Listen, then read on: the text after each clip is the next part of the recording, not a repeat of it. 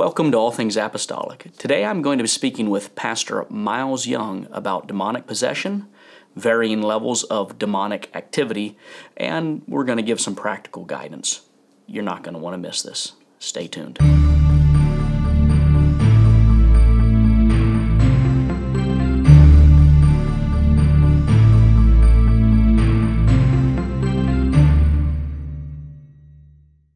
Hello and welcome to All Things Apostolic. My name is Dr. Casey Cease. Today I am joined with my pastor, Pastor Miles Young, pastor of the Rock Church of Elk Grove. And today we're going to continue our discussion on demons and the demonic. And so one of the first questions I want to ask is based on a question that was posed in the video with you and Dr. Wilson. And Brother Rayner asked, can you elaborate or talk about whether or not a Christian can be possessed? And his question came from the standpoint of he's seen a lot of this arise in more of what we'd call the charismatic movement and kind of creeping into the apostolic movement. And so he wanted a little clarification on that. Well, I don't believe, number one, we base our doctrine off of the Word of God. And nowhere in Scripture do we see evidence of someone who is Spirit-filled, Holy Ghost Spirit-filled, Yes, sir. that is also possessed of an evil spirit.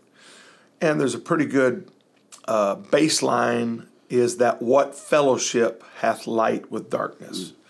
And how can two walk together except they agree? So, number one, you have a hard time. Number one, the heart's not big enough for both of those things to be in that heart. And we also know that the clean is made unclean in the Old Testament. And so the impossibility is very, very clear to me that a believer who is truly filled with the Holy Spirit, biblically, in a biblical way of new birth, I'm not talking about a believer saying, I believe and accepted Christ. We're talking about two different things, but a truly Spirit-filled person cannot, in my opinion, based off of what I see in Scripture, I think it's very plain. It's an impossibility. Okay. And so what you're saying then is someone's repentant, someone that has been baptized in the name of Jesus Christ and filled with the Spirit and being led of the Spirit cannot be possessed by a demon. Yeah, and that's not to say that they cannot return. Yeah. Because we do not believe in once saved, always saved. So, the Bible teaches he that endureth to the end. That means you got to stick with this thing, right? Salvation is not just a one-time experience. Salvation is an ongoing work of grace and an enduring to the end. And we also know that there can be a deliverance.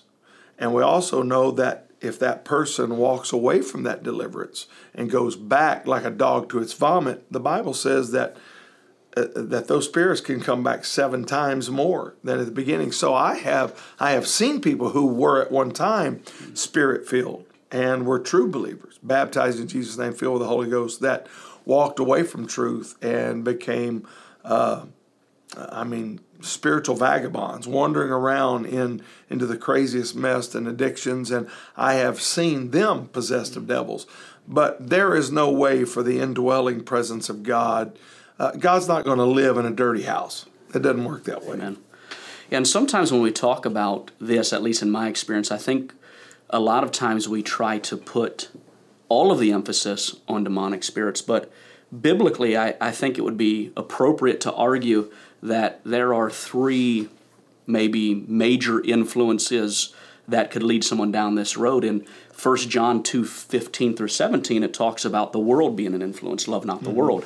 Also in Romans 7 and Galatians 5, it talks about the flesh of humanity. And then obviously in James 4 and 1 Peter 5, here's where it talks about demonic activity. And so I think we need to be careful. This is where I think you and I were talking previously about discernment, because it could be the world that has drawn people away, not necessarily demonic. It could be something in our carnal nature, our flesh, and it could be the devil. I remember hearing, I think it was in a conversation with a gentleman I consider an elder, talking about casting out, the ability to cast out devils, but we don't have the ability to cast out flesh. Correct. And he said something to the effect of, well, I don't have a problem with the demonic because I can cast that out, but I've got to negotiate with the flesh. And so I think when we talk about dealing with this, we have to be able to discern, is this just the person? Is there an abnormality with this person, or is it truly demonic activity? I also think when we look at demonic activity in the life of an individual, whether it be a believer or humanity in general, that we understand there's different realms or different levels of demonic activity. And so, for instance, Matthew 12 and 22 talks about one that is possessed with a devil, whereas Acts 10:38 talks about individuals that were healed, that were oppressed of the devil. And then again, we see in Acts 5 and 16 where it talks about individuals being vexed with an unclean spirit. And I think I've heard a couple times where people use this but put it maybe in a different nomenclature that's easier to remember, and that is possessed, oppressed, and obsessed in terms of that. So what are your thoughts on possessed, obsessed, or oppressed? I haven't heard that expressed quite that way. That's very interesting. It's very thought-provoking. And let me start with the latter, the obsessed. I think that obsession can lead to possession. Yeah. I have seen people get obsessed with things. You know, it's almost like the thing you feared has greatly come upon you. And maybe this is what's happening. We've been talking about Gen Z last week, Brother Boston, youth pastor here, and then a little bit on the Monday broadcast. Maybe this is what Hollywood and the movie industry, this love affair with witches and witchery, an obsession, Dungeons and Dragons, you know, the gaming industry. All of these things are creating, trying to make it normative, then get people involved in it, then they become obsessed with this. And I would say that there's going to be spiritual help in that obsession, that those spirits are going to come along to nudge and push. Absolutely. You know, if you can be oppressed with the devil, then, and the fiery darts of the enemy come to our mind, it's going to be nudging you that way. Absolutely. And bringing, and then an unhealthy obsession. It's like, I just want to read another book, want to play another Ouija board, want to go to another palm reading. I mean, these are things that you and I as believers wouldn't think about. But if you're on a journey where life is dysfunctional, for many of these latchkey kids and young people that are dissatisfied with life and just want to explore, and they're touching into the spirit world. And you know, one of the things that I was talking to Brother Mutu from Asia. He was in the United States preaching, and we were talking about the new love affair with yoga, not just yoga pants on women, you know, but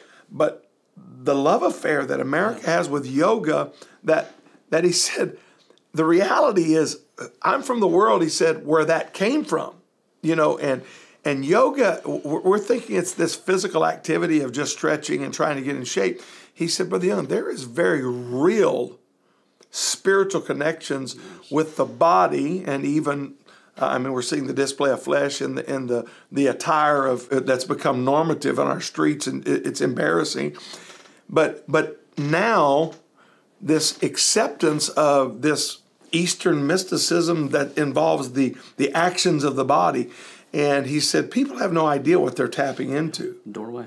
Yeah, it actually is. One of the things that I found interesting about obsessed, or as the Bible says in Acts chapter 5 about vexed, is in Strong's Concordance, it labels it as to disturb, to trouble, molest it, or to be in confusion.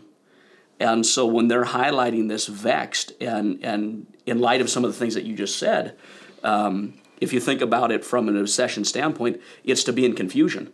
And so these things that we don't understand the spiritual significance of has the opportunity to create confusion then in the life of the believer.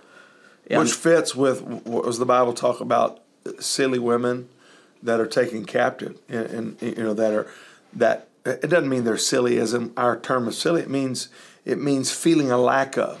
There's a need, a feeling of inadequacy, and so they're longing for something. It's the old battle of image with Lucifer in the garden with Eve, and people, when they begin to feel inadequate, they're looking for something, and it becomes a doorway where they're nudged and pushed, and the oppression can lead to a variety of things. Absolutely. Yeah, so when I was looking at these passages of Scripture and looked at the difference between vexed and just to be oppressed, when we look at Strong says it is to exercise a harsh control, and it has the connotation of dominating one's thoughts and minds, but not controlling to the sense of possession. And so we see vexation, it is to disturb, it's to trouble, it's to cause confusion.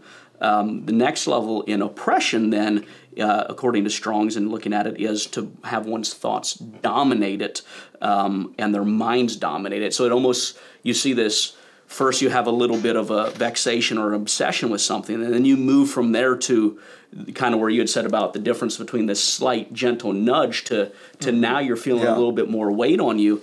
And after a while, you keep going down that road. Well, that's then where it could lead to possession, which Strong's is to be under the power or authority of. It is when a demonic spirit has taken full control of somebody, and it implies with it complete or control, absolute control by the demon of the individual. Now, I don't want to necessarily exaggerate the devil or demon's power, because we do see an example in the Gospels in which the demoniac, not having been filled with the Spirit, but still had the ability in himself to take that step towards Christ. And so while there is this possession in terms of it grabbing a hold of someone, there is still also that ability for the individual to make the conscientious decision to move away from that. And so when we look at someone that is demon-possessed, what do you look at in practical approaches? Like if someone came into the service this coming Sunday and they were possessed of a demon, what are some practical approaches that you might take? Okay. As a pastor, I've had that happen. As an evangelist, I've seen numbers of demon-possessed people delivered. I have been where there was no deliverance, and it was not a lack of power, because the Holy Ghost is powerful, but there was no desire for deliverance. And where there's no desire, I was sitting in Brazil a few years ago, and a man came up speaking perfect English, totally sane, totally normal, approached our table and said something and recognized we were from America, and he said something, and as he passed the table, suddenly his voice completely changed. And it was like, I don't know how to describe it. It was the timbre, everything changed, and his face contorted, and it was obvious he was demon-possessed, and he began to speak against us, and then he walked out laughing. That man had approached us not in any way wanting deliverance, and walked into the night, and it was just an interesting moment.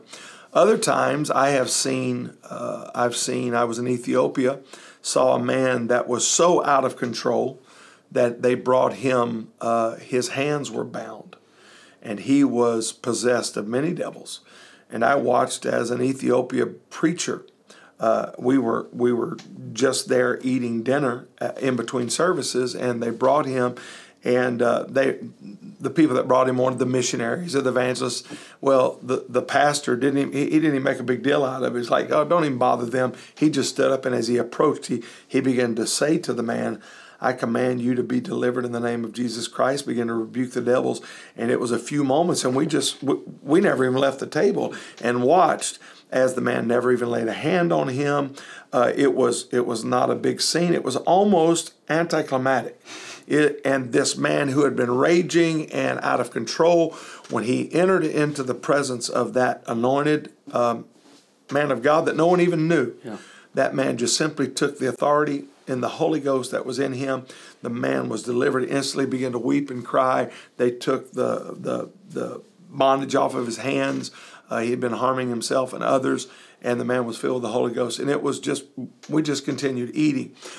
So when, this is the thing I think of, you brought up the demoniac, as he's known, that came and worshiped at the feet of Jesus. There was this conflict that when he was in the presence of God, whatever was in him, whatever good thing or whatever thing that was hungering, it was able to still approach. Yes. And the devil could not keep him away. Here's the thing that I like to remind myself when I'm encountering these kind of people, is that somewhere there's something in them, because if the devil had really total control of them, and we're going to get into discernment in a minute, if the devil had really complete control, he would have never allowed them to come to the church. That's right. Because the church is a house of deliverance. So the very fact that they are there, they may be there to disrupt. They may not want deliverance. They may have come to disrupt. I've seen that. And the best thing to do is say, hit the door. Yeah. You know, that's, for their soul, no. But if they don't want deliverance, there's not much I can do, because their flesh is they're free moral agents. God doesn't force himself in. And there have been times where really demonic possessed people have left where I've been that have not been delivered, because they didn't want it. They were not there for deliverance. They were there to disrupt. And something in the story of the lady, these are, at the time where the voices are crying out of the girl that had practiced magic. These are the servants of the Most High God. He rebukes her. It had gone on for a little bit, and he rebukes her, casts the devil out. But that tells me there was something in her that was crying for deliverance. Yeah. And sure, God can do whatever he wants to do, but when it comes to filling people with the Holy Ghost, and I've watched God stop disruption, the thing, and you said move to practicality here. I'm not into the tie people up, hold them down. To Exactly. me, that's not what we're wrestling with. Yeah, to me that's kind of a physical approach to try to get. Yeah, and you can't force the physical on the who have spiritual. bewitched us that what we started in the spirit we think we can complete in the flesh. Well, it makes me think back to the gentleman that you were talking about in that restaurant, right? He didn't approach it from a physical standpoint. You made it seem like he was very calm. Mm-hmm. And in situations like the last one that we recently dealt with, that's kind of how I feel moved to operate in that scenario. Mm-hmm. It's not necessarily boisterous. It's get a hold of the situation, handle it in a sensible way. But almost every encounter I've been in with the demonic and that being cast out, it was actually bringing peace into the atmosphere, not ratcheting up your own behavior, so to speak. There is obviously there's going to be displays. Yeah. Even in Jesus, I've heard people say, "Oh, I never let them scream out." Well, I get that. I understand why you wouldn't want to, but they did scream out with Jesus, and he's God in the flesh, right? And he calls the devil calls convulsion right there in the very presence of Jesus. So obviously there are some displays that probably will happen. Yeah, on that side. Yeah. But on the individual castings part. On I think part of what we're dealing with is there are displays that are not even demonic. Agreed. Okay, I'll give you a humorous example. God forbid, and this is sacrilegious, but I had a friend in high school that had the ability. He could, I don't even know what it was, doctors, I have no answers. He could force his shoulder blades to stick out. Like he would get them out of joint. And they literally looked like two wings. When I tell you, they're sticking out. It looked like a deformity. He could do something and they would stick out. And then he could wiggle them. I don't know how in the world. He learned to wiggle. His shoulders would be still, but his, whatever's back here, he could move. And he would have so much fun. This is so ungodly. It's a wonder God didn't strike him dead. He would go to the altar at youth camp to naive people, and he would go stick those out, and he would get these ugly faces, and he would act like he was possessed. Yeah. And these naive people would come over and begin to pray with him, and he would act like that he was being delivered and his shoulders were healed, and they would go crazy. Now, that wasn't wise. That young man went through a lot and wound up becoming a preacher of the gospel later. I don't recommend that. It's forever humorous. It is. I would be appalled if I knew. But that was an example of there was a lack of discernment in the people. Mm-hmm. And here was a way that the flesh, if he had a more than just trying to be funny in a devious way, if he had ill intentions, the Borat movie that made all the circles in the news of the guy acting like he's delivered. There's a lot of things that are done in the flesh that the whole charismatic, the power, and tried to, the pseudo-deliverance ministry movement has created these scenarios, and then a lack of teaching on the subject where we think we've got to hold them down, and we've got, and they're very real. I'm not belittling the reality of displays. And when you pray for someone that's demon-possessed, keep your eyes open. Yes. Watch and pray.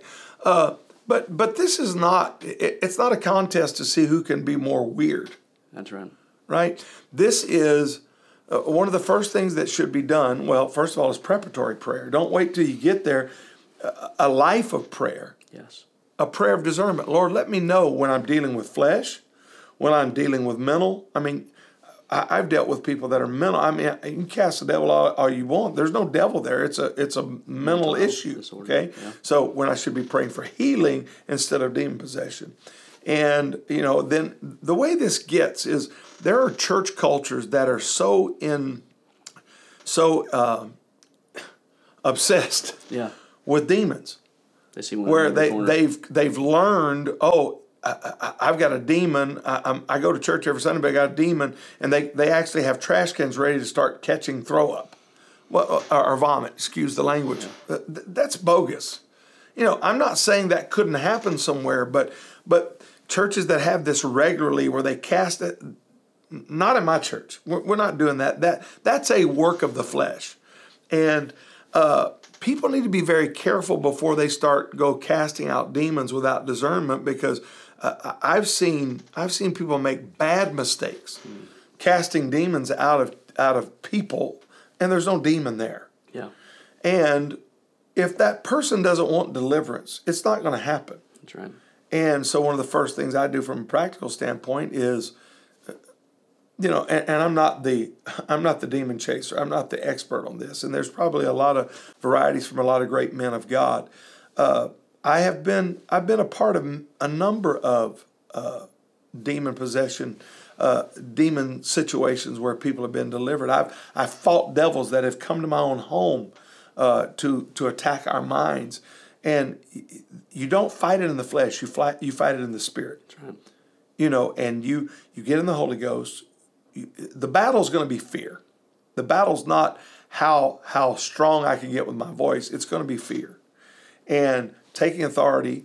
And from a practical standpoint, preparatory prayer, fasting, godly living, and then recognizing, and I would end with this because I know you got other things to say, and I don't mean to be doing all this, but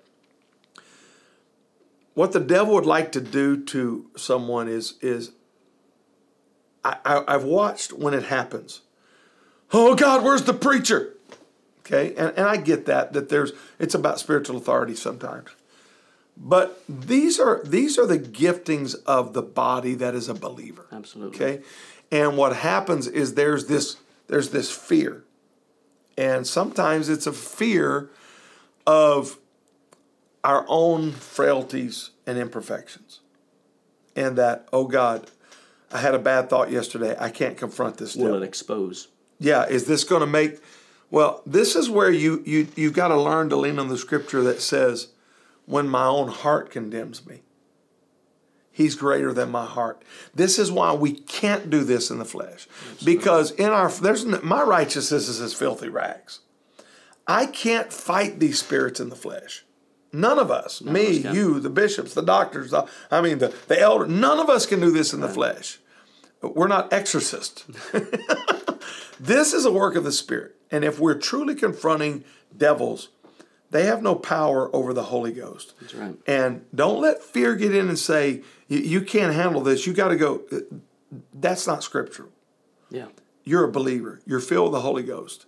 The work of grace is working in you. And when our heart condemns us, the Bible says He is greater than our heart. Yeah, my mind goes to the passage of Scripture where it talks about no man can call Jesus Lord but by the Holy Ghost. Yeah.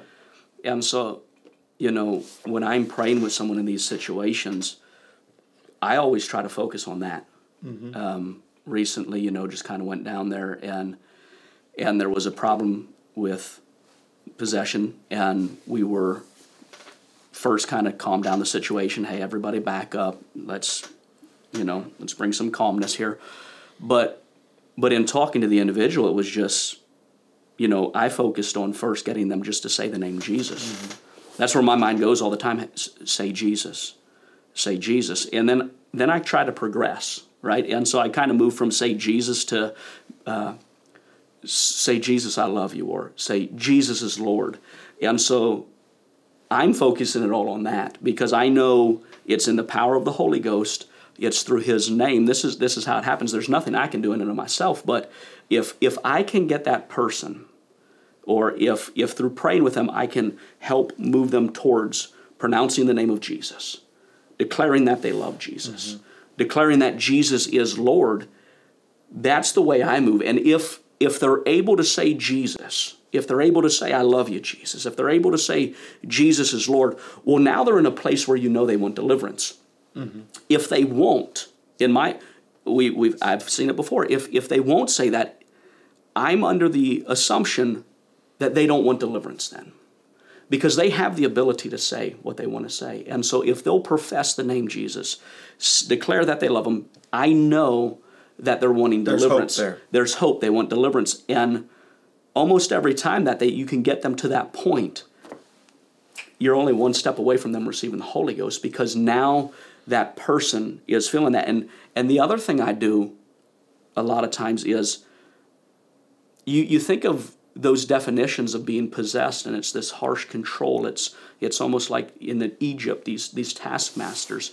The other side is bringing into that conversation repeatedly, Jesus loves you.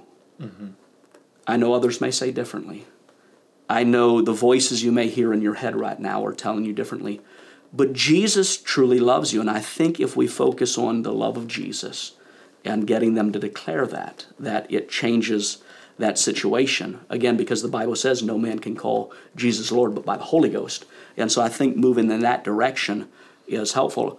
One of the other things that I'm always cognizant of is, and we've had Brother Sanders here recently talk about this, is the laying on of hands.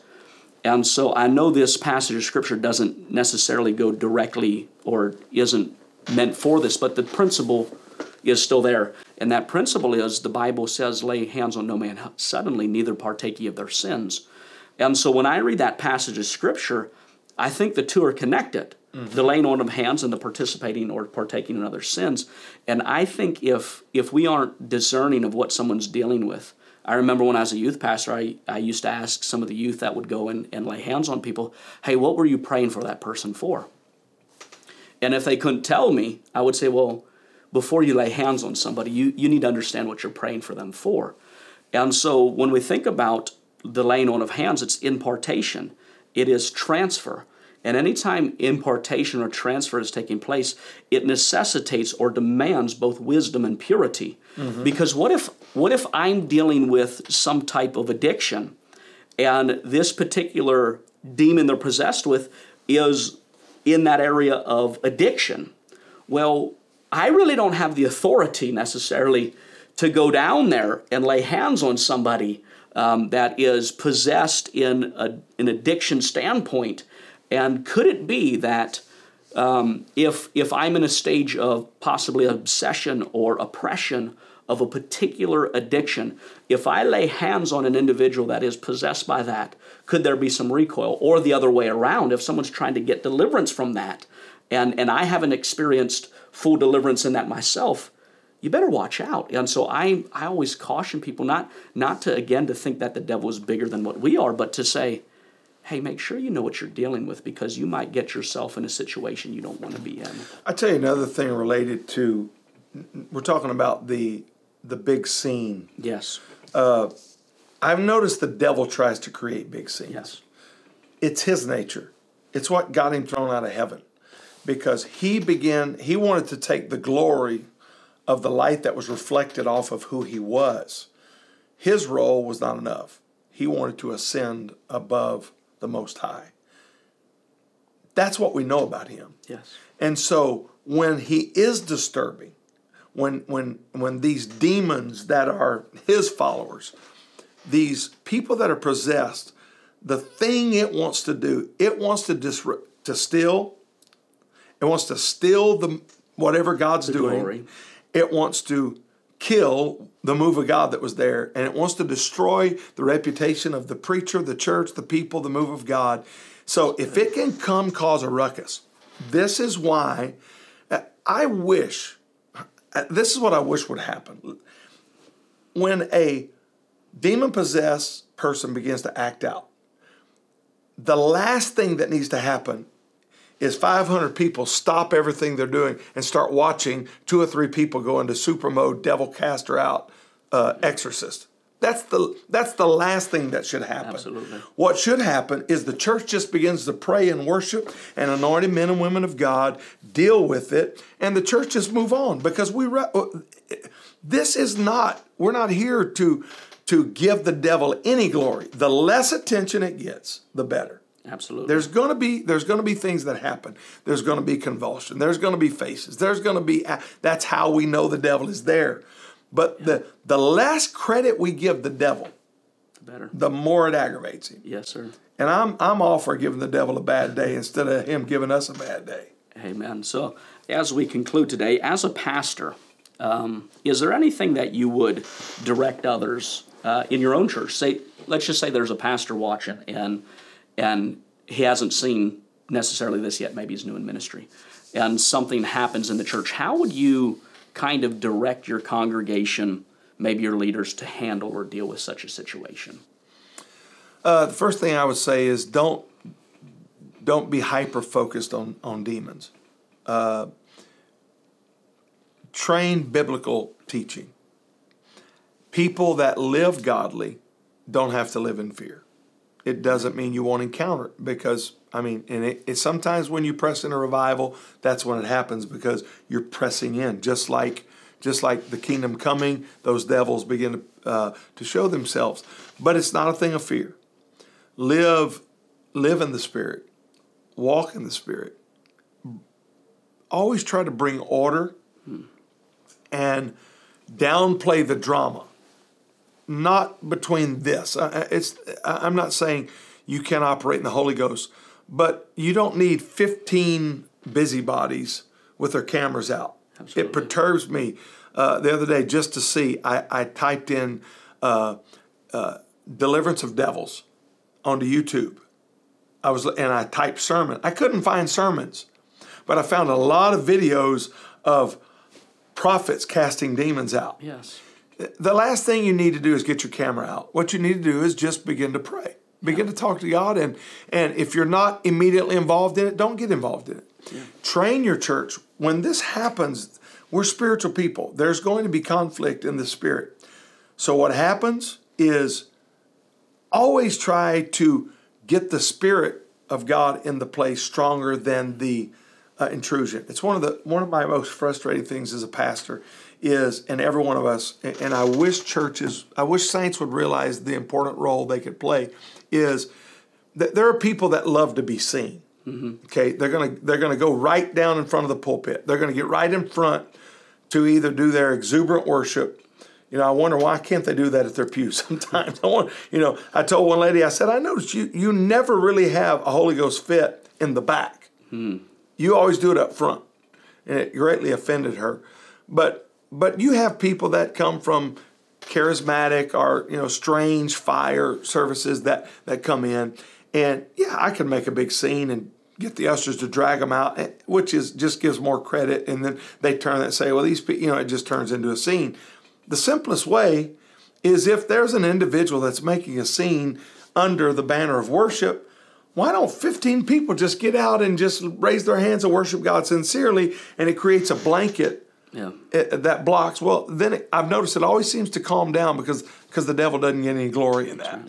So if you're not in the mix, then your job is create an atmosphere that takes glory away from the intrusion and places glory back on God. Absolutely. One of the things you said that really stuck out and had me thinking, and that was the whole thing with cameras, right? Mm-hmm. And so my mind automatically goes to, this is someone else's daughter or son. This is someone that is having a spiritual experience. And let's say they were possessed, no longer are, and now have the Holy Ghost, and they're filled. If that was me, I would want to be known as the person that was filled with the Holy Ghost. Yeah. I wouldn't want 100 videos out on the internet of me in that state. I don't even want to see that if I'm the person that's delivered. I don't want to see that. Exactly. And so how much more does the person that has this? And so I think we have to, I think Bishop talks about it all the time, but protect humanity and realize that, hey, this is going to be, if they're filled with the Holy Ghost, this is going to be a great Christian. This is going to be someone that's going to add to the kingdom, add to the local church. And the last thing we want to do is 10 years from now, them being humiliated because someone went back and saw a picture of them acting a fool. So thank you for being with us today. Man, I've enjoyed it. Thoughts? And this is important because, as we've been talking about, we're probably going to see more of this because of the acceptance of the spiritual dynamics that Gen Z and a new generation are pressing into because of dissatisfaction with dead religion.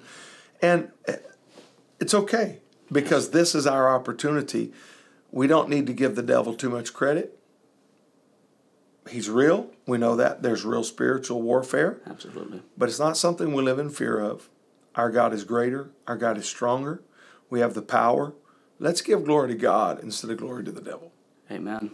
Thank you for joining us today on All Things Apostolic. Join us tomorrow with Reverend Jeremy Wilbanks.